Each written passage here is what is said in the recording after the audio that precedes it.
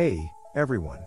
Welcome to our latest video where we're going to show you how to create amazing videos on autopilot using OpenAI's ChatGPT and Pictory.ai.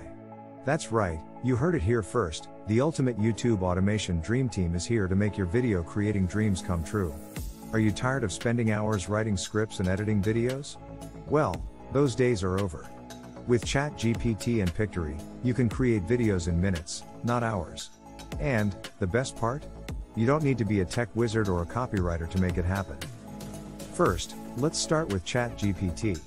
All you have to do is give it a simple prompt, and it will produce a video script for you. As you can see, it's that easy. But, before you jump into creating your video, we need to talk about the elephant in the room. There's always the risk of plagiarism and getting flagged by Google and YouTube when using AI-generated content. But, don't worry, we've got you covered. There are tools out there like Copyscape and Originality.ai that can help you ensure that your content is unique. Now, let's move on to Pictory. This is where the magic happens.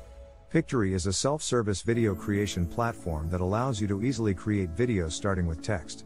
And, you don't need to be a video editor to make it happen.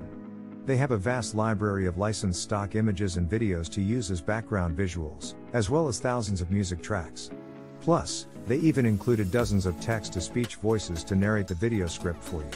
As you can see, creating videos has never been easier or more efficient. And, with Pictory, you have access to a vast library of licensed stock images and videos, thousands of music tracks and even text-to-speech voices to narrate your videos. Plus, it's all self-service, meaning anyone can easily create videos with no training or technical skills required. So, what are you waiting for?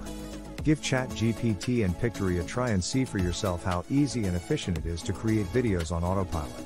And, as always, don't forget to hit that subscribe button and turn on notifications so you never miss a video. Thanks for watching.